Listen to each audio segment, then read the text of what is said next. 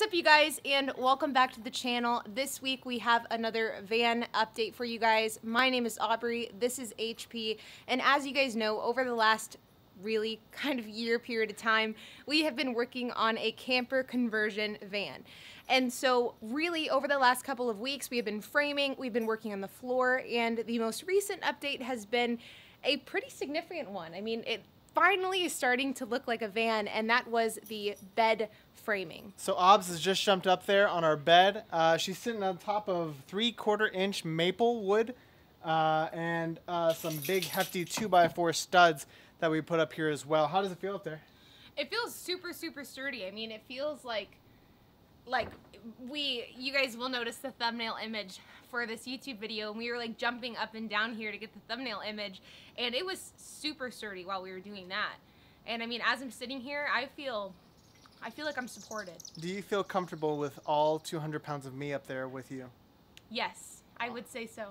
I mean, I use a lot of screws. So what we did for the bed is we actually started with these hefty 2x4s going across, and I also supported those with some more 2x4s going vertical and horizontal, and then some other ones to kind of connect it for added rigidity. That's what the frame is made out of, the general framing of it.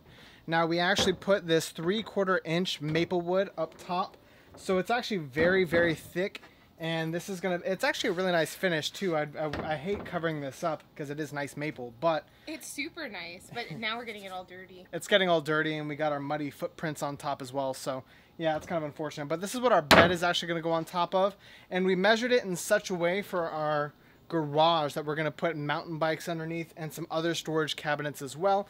And if we decide to bring the dogs along, we're also going to put maybe Nico's kennel underneath there too, so he can have a nice comfy cozy bed. You got it. So we also put these thick studs on the side of our walls, and we secured them with the riv nuts so they are firmly secured, not going anywhere. This is probably going to add some rigidity to the actual van just from our bedding alone, so it's definitely going to be easier to drive when going up curvy hills and mountains and stuff. So definitely a lot of room for activities down here. I am pumped to go ahead and get this bed finished because, as you can see, we got our cabinets down below. It's starting to look like an actual van. I am stoked. How about you? Super stoked.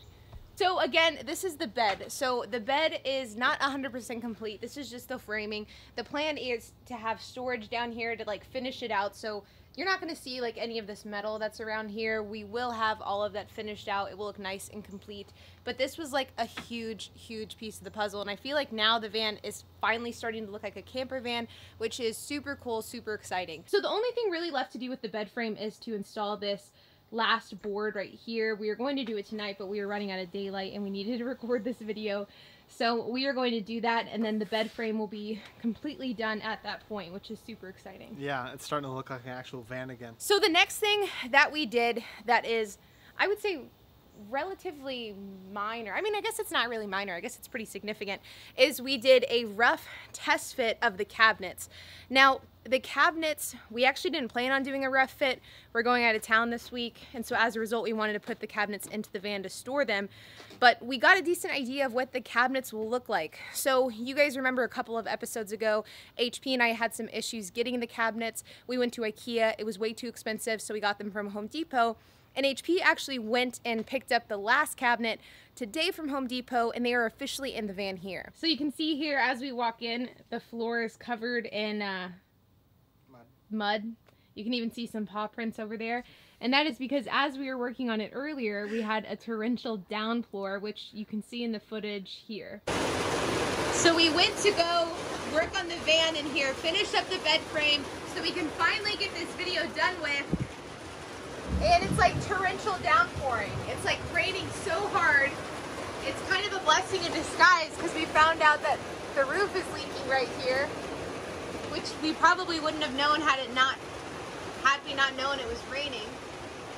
And Nico jumped in here for shelter with us. So I think we're gonna go inside and go do some electrical stuff. Okay, you wanna grab him and just hold him so that he doesn't get all muddy? Nico. You get the door. Okay, ready? It's alright. He's scared. Go. Blah.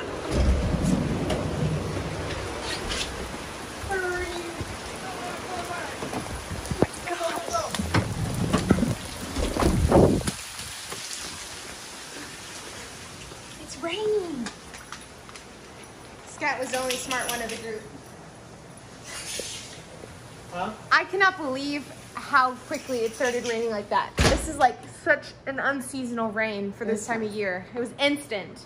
We've got all our cabinets put in. As you can see, they're a little wider, but we knew they're going to be this wide. So our plan is to actually reduce the width, because I'm a pretty hefty boy, and if I have to be squeezing in this just to get to my bed every day, it's not going to work. So we're definitely going to reduce a lot of the sizes, because our water's going to be on this side, and then these are just going to be generic cabinets where we can put stuff on the inside as well.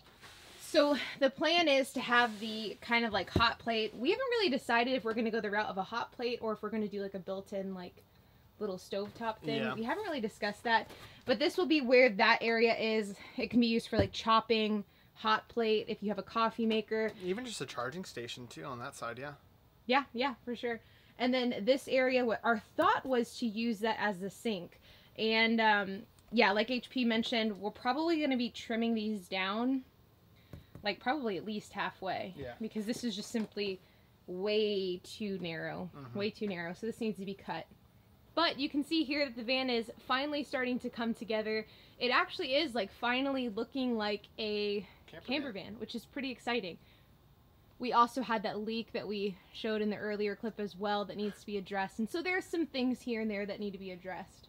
So that is this week's van update. I know that this is a bit different than the kind of normal update that we have for you guys, but we've just been kind of playing catch up with the van the last few days, really like the last week and a half. So getting the bed frame finished and getting at least the cabinets like preliminary fit was a huge step in the right direction.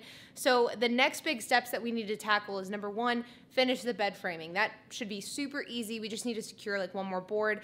And number two is start on the electrical, and that is HP's task. In fact, you can see all of the electrical stuff sitting in boxes over there. We also have some in our guest room as well. And so that will be a huge task. And that is really the next step of the build.